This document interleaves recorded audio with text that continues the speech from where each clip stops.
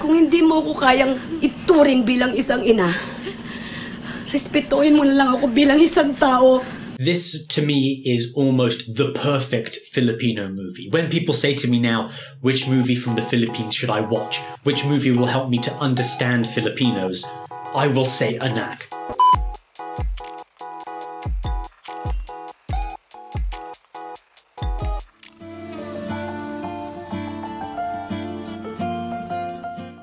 Magpakilala po tayo sa ating mga audience.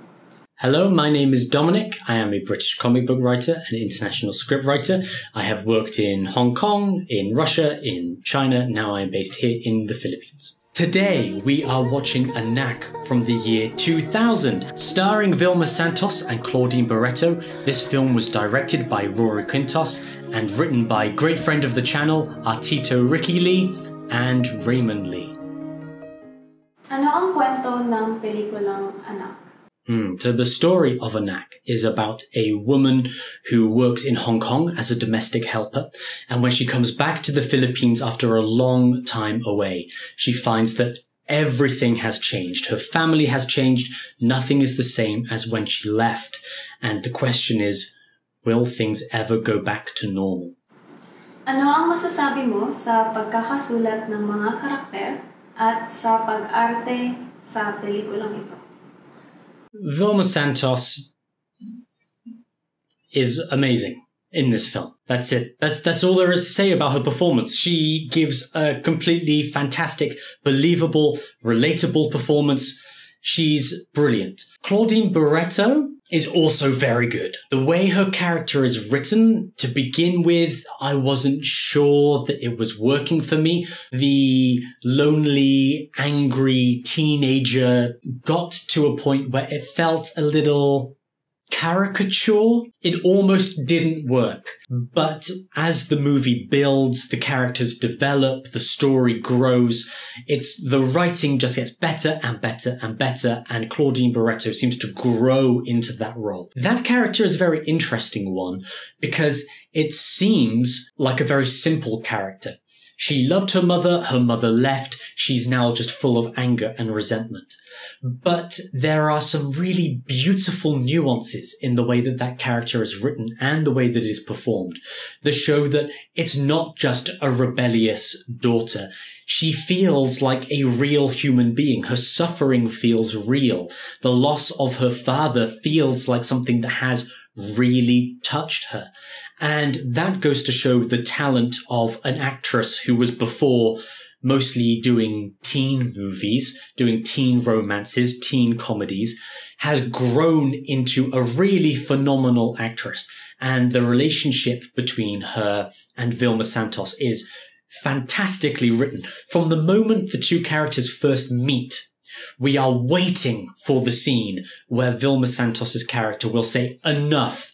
I have had enough of this. Treat me with respect." And we are waiting for that the whole movie. And as those scenes of conflict start to come later on, it shows how well the movie and the writing has built the foundation of these characters so that they can grow. Their relationship can grow. And the actresses do a fantastic role in that performance. Her two friends, who were also domestic helpers in Hong Kong, who come back to the Philippines around the same time, give wonderful, wonderful performances as we see that it's not just Vilma Santos's family who are struggling with her absence. All of the families that we see are lacking something because these women are not in their lives. And when they do come back, it's not a simple case of reintegrating. It's very, very difficult. But both of these characters give fun performances. We get to see them laugh. We get to see them cry. We get real empathy and real growth from all of these characters. That is tragic. We see the three of them together in Hong Kong, and we see the three of them back in Manila, and the only times they really seem happy is when they're together. And what we're hoping for, what we really are hoping for with those characters, is that they will find a way to be happy, not just together in their safety net of each other, which is what they were in Hong Kong, but when they come back to Manila, we want them to find happiness with the people that they love. And none of them can do it. They're only happy when the three of them are together. And those three actresses all work really well together. We feel the depth and the length of their friendship, which goes to show how well written those characters are and how well acted those performances are. Ano ang mga most memorable moments para sa'yo sa pelikulang ito? Anak is filled with fantastic scenes and fantastic moments. But some of the scenes that stand out the most to me are the karaoke scene and then the smoking scene in the bedroom with the mother and the daughter.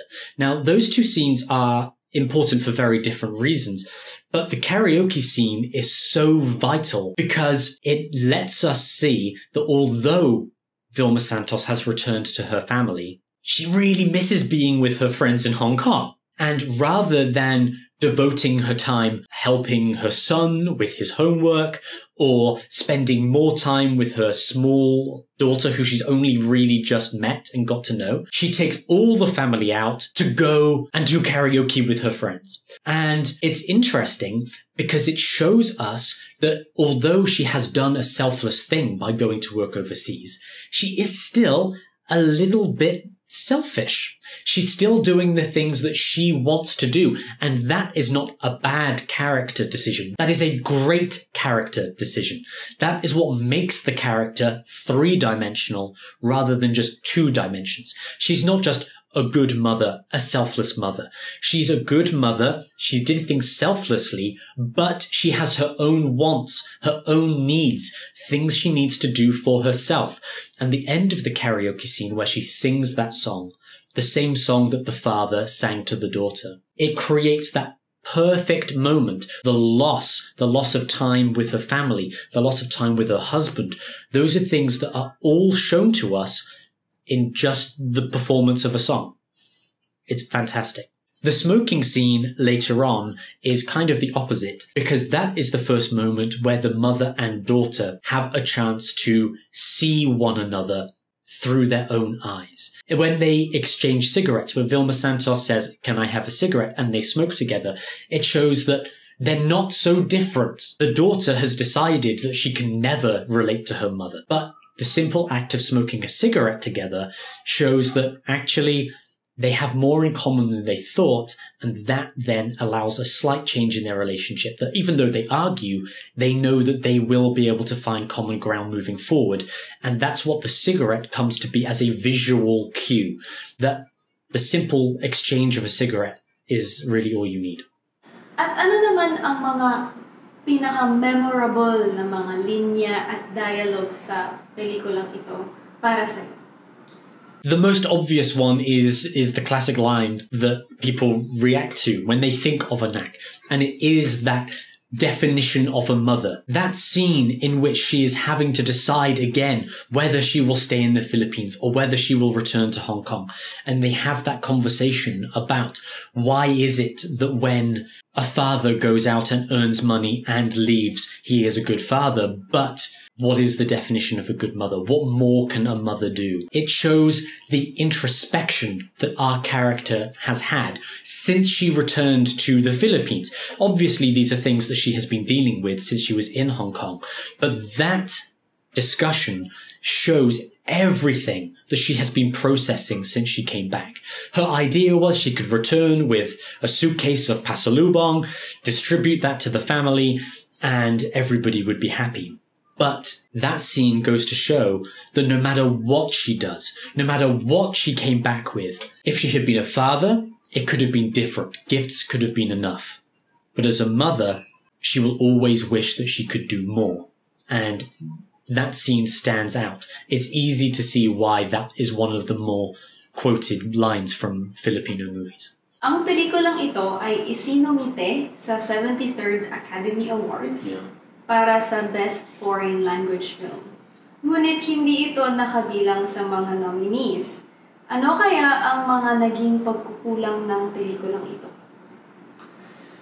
I think it's probably because Crouching Tiger, Hidden Dragon won that year, that it was so good that Anak didn't manage to get the nomination.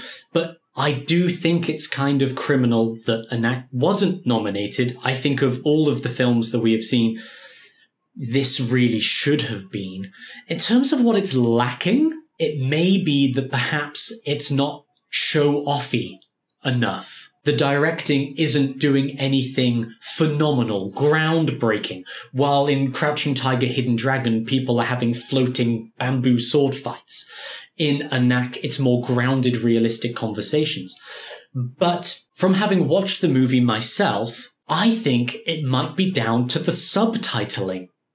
And that might seem like a strange thing to bring up, but having lived in the Philippines a bit now, my Tagalog isn't great, but my Tagalog is good enough to know while I'm watching the film that the things the actors are saying is not what the subtitles are telling me. Bahala na kung tumirik ang mata namin sa gutom.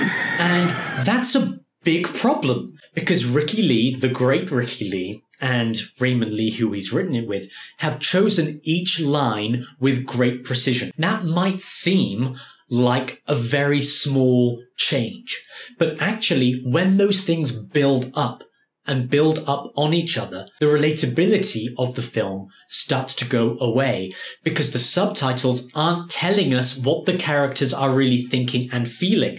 The subtitles aren't giving us the depth of the screenplay. And when you change that, the specifics of the character, of the story, of the culture go away, and there aren't as many bamboo sword fights as Crouching Tiger, Hidden Dragon. I think that's probably what it comes down to.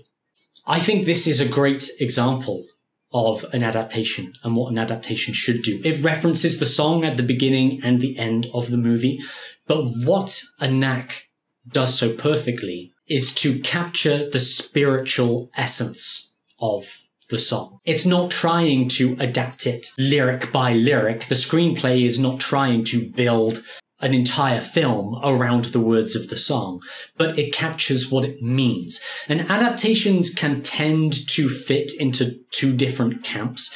You can have direct adaptations with something like Lord of the Rings, where they have taken the book and basically they have just got a camera and filmed the book. Or you can have something more like Anak, which is an adaptation, but that is looser, that's trying to capture something true about the original art. The success of that adaptation, then, is how closely it manages to get that spiritual truth. And I think in that regard, Anak is incredibly successful. Even if the song wasn't included in the movie at all, even if it had a different name, we would still be able to look at the two side by side and see the spiritual connection between the two. But again, it is not trying to hide its adaptation either. It's not trying to hide its roots. The movie poster for Anak says Anak, the movie, which goes to show that it is not trying to distance itself from the song, but instead trying to say that it shares the same experience as the song. And that is probably why both the song and the movie are still so resonant to Filipino people today. They are both classic because they still speak to something that is true in Filipino society, that is true within the relationships between parents and children, what parents are willing to do and what children feel they have to do to define themselves as they grow up. Thank you for watching this episode of Filmipinos. Please like, subscribe, and we will see you for the next movie.